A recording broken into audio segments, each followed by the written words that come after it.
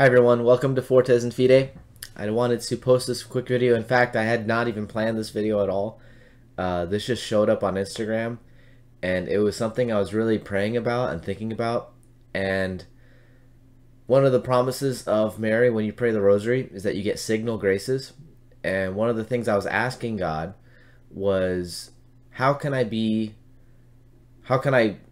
your will better? And I was thinking about my past and thinking about all the things I did to neglect my vocation, and I wanted to share with you guys just a quick story about that and how this post really affected me, especially on today as being the Feast of St. Joseph. I think this is really powerful advice, not just in my own life, but I think for anybody who reads this quote. So before we begin, we're going to begin with a prayer. So we're going to say the Our Father.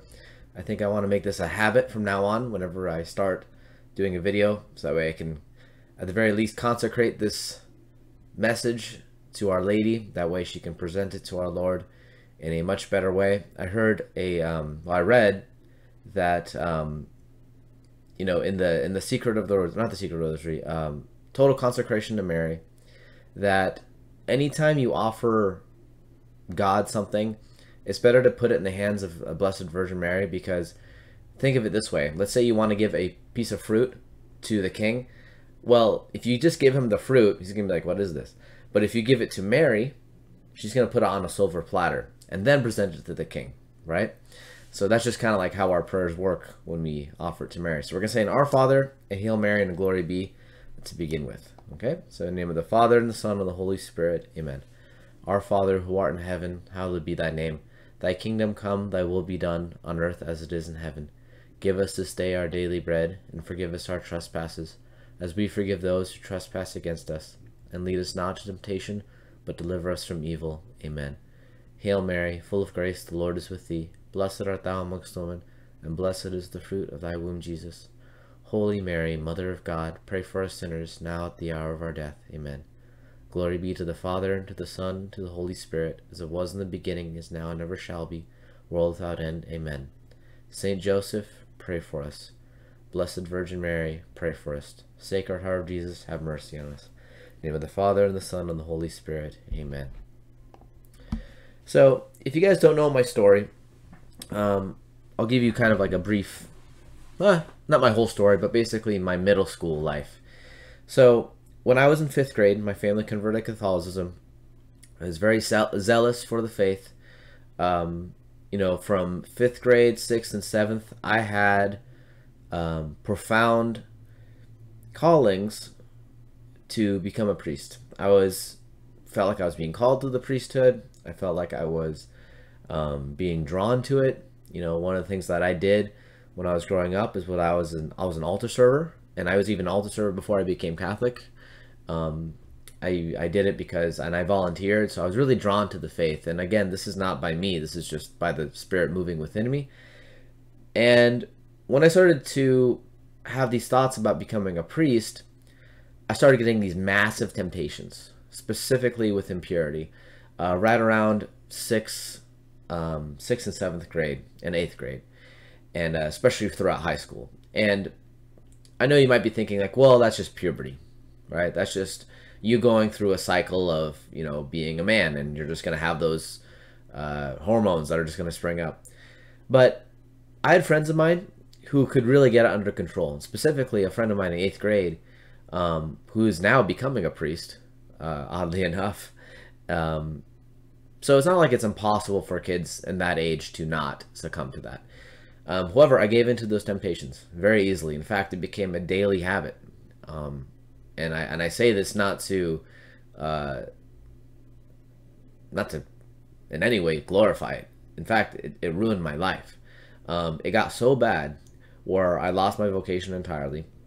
No longer wanted to become a priest for all the wrong reasons. Is because I couldn't imagine living my life celibate after being basically engaged in violating the 6th commandment over and over and over and over and over again, to the point where my conscience was just really dull and blind, and I essentially became, for lack of a better word, a womanizer. And I think a lot of teens go through that, or they're always obsessing over relationships and stuff like that, and just impurity, thoughts of impurity, just letting them fly.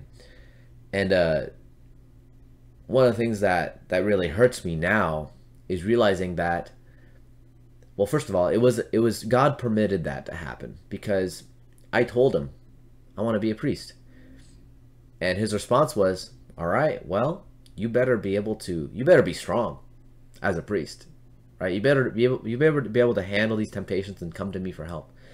And I did not come to him for help. My parents caught me a few times, and they sent me to confession, as good parents would. And I would confess those sins, but I wouldn't really be that sorry about it. And I'm telling you guys this just like straight up, because I feel like if when I'm transparent, you might know someone like this, or you might have a child like this, but I was not really upset with myself. I was only upset that I got caught, to be honest with you. And over time I kept on falling into the sin again. Now, there was something in my conscience that was telling me that this was wrong.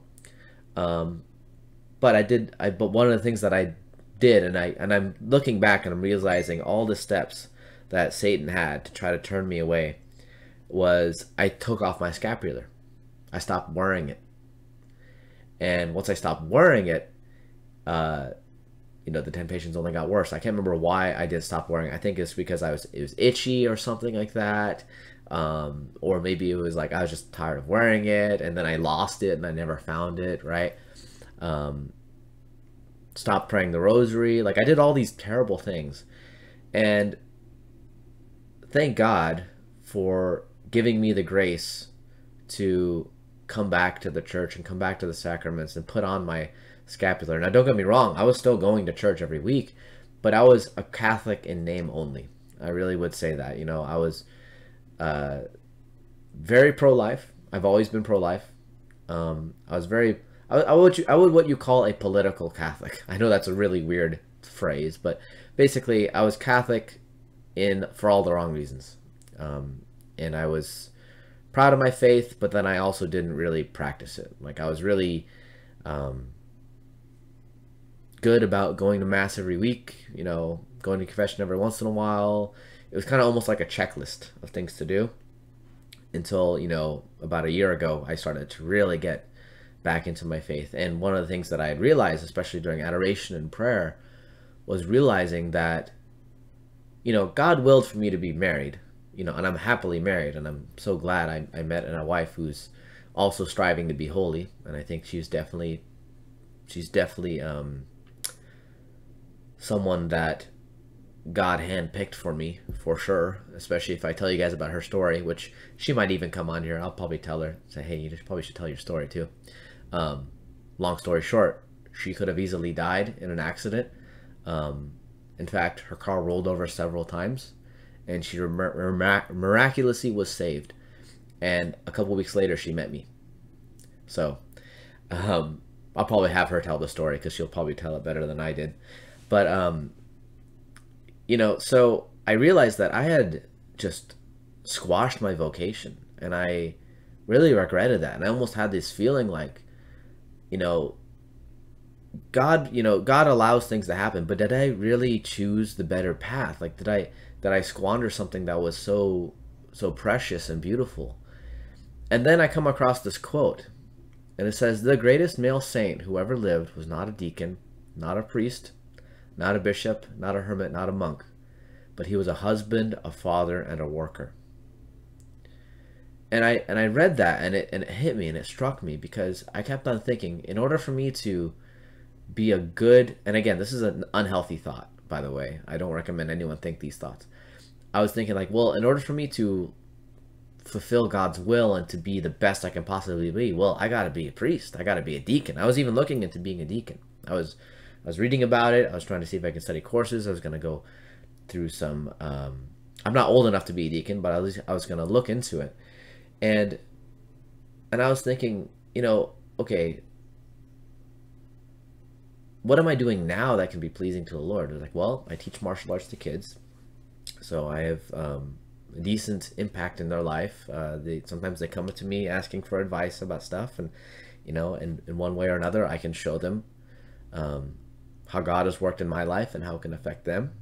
And then I was thinking, like, well, I'm a husband, and I love my wife, and I want to take care of her. We are preparing to be parents, so I was thinking, like, okay, well, what more can I do, Lord? But then I was thinking also, reading in the Gospels, there were times when Jesus healed. There's this particular instance where Jesus healed one of the lepers, and the leper says, I want to go with you. I want to follow you. I want to be your disciple. And Jesus said, no. He said, no. And he said, tell everyone. Tell everyone what I did for you. And the leper obeyed. He said, okay, I'm not going to follow the Lord physically, as his apostle, because that's not his will for me. His will for me is to spread in my community, to tell everyone in my community what the Lord has done for me. And I realized that that message is also for me too. That I may not be called to be a priest or a bishop or a monk. And you might be someone who is married right now, or maybe is single, but you are still making discernments. And you might think, like, okay, this is the best and the greatest way to please God. Now, here's the thing. If you are single right now, you should always have that possibility open. Be open to it. Really embrace yourself in it. Attend daily mass. Go to adoration. Go to confession frequently. Pray the rosary every day. Pray all the entire rosary. Pray it every day. Really ask God to guide you in this discernment. And unless you have a ring on your finger, don't fully commit to that yet. Now, here's the thing. I was thinking about this a lot, and I was thinking about, okay, well, God clearly in his will wants me to be a married man, and I fully accept that, and I fully embrace it, and in fact I love it. I get so much joy from it. And I also know that because he has asked me to be in this role, a person that, which oddly enough, as soon as I got married, I know this is definitely the guard. By the way, when you get married, you have a guardian angel for your marriage. I found this out. And I definitely know that this guardian angel was really drawing me to St. Joseph. I started seeing more pictures of St. Joseph pop up on my Facebook and Instagram feed. I started to hear more about St. Joseph. I met a gentleman who had a great devotion to St. Joseph, and I brought in a beautiful picture. It used to be behind me. It's in our living room now. But, my wife got me this beautiful painting of St. Joseph. I brought it to the church, and all these men were just like, wow, that is the coolest painting of St. Joseph I've ever seen. And I was like, yeah, it's pretty cool.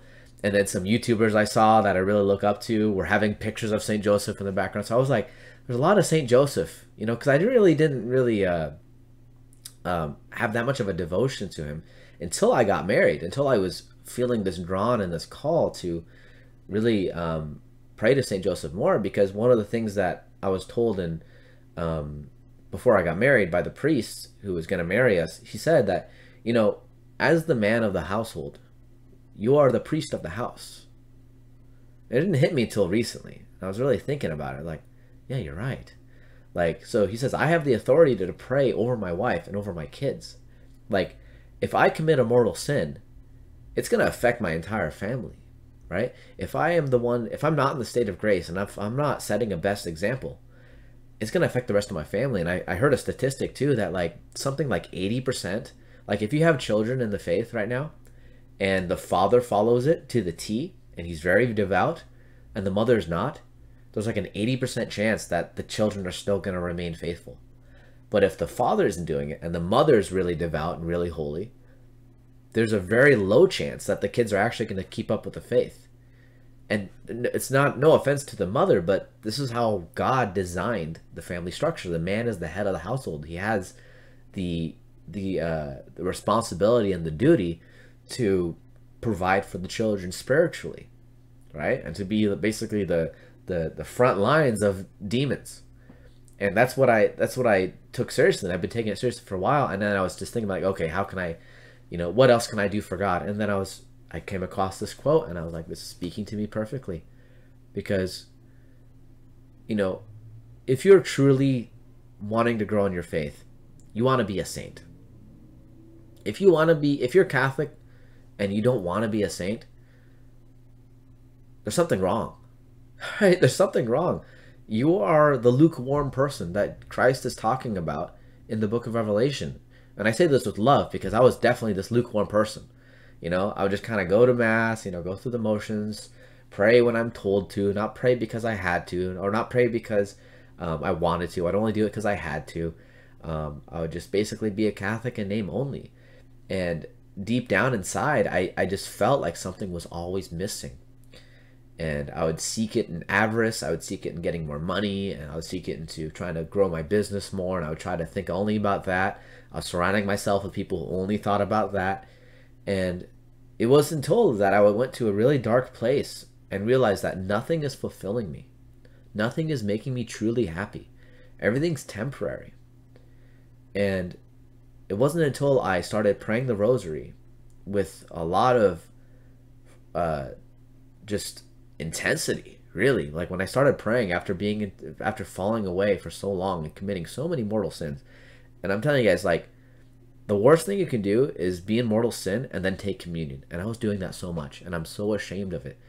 I was so ashamed of it because I was somehow too embarrassed to take communion and have my parents, or sorry, I was too embarrassed to not take communion and have my parents wonder, like, I wonder what our son did.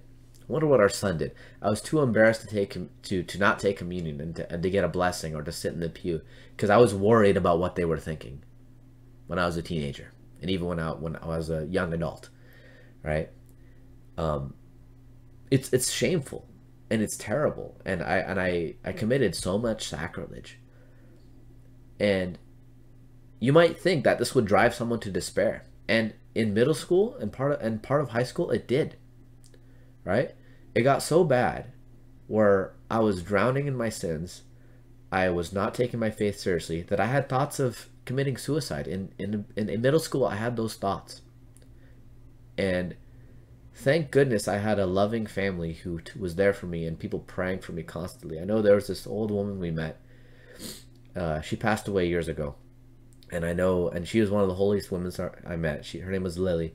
I know she's praying for me. I know she prayed for me during that time because I went to a deep, dark place. My cousins as well, they all looked out for me and took care of me. They threw me a big party and told me how much they love me. It was an amazing experience. I can probably tell you guys about that later.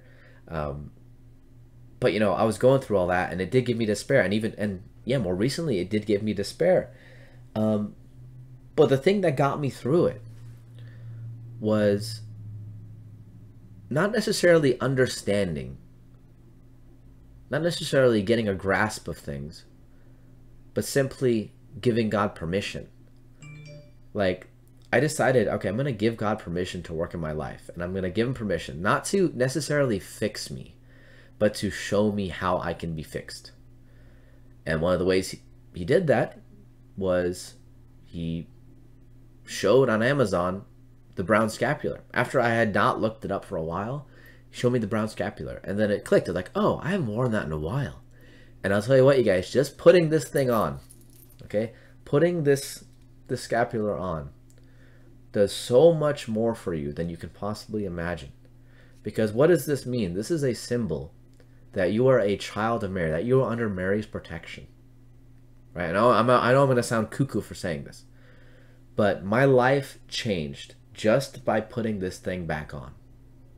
Just by putting it on. So if you have a teenager who might be, which I'll be honest with you, it's very easy to fall into these sins of impurity now, because the world is telling you that it's normal, that it's not a big deal, everybody does it, right?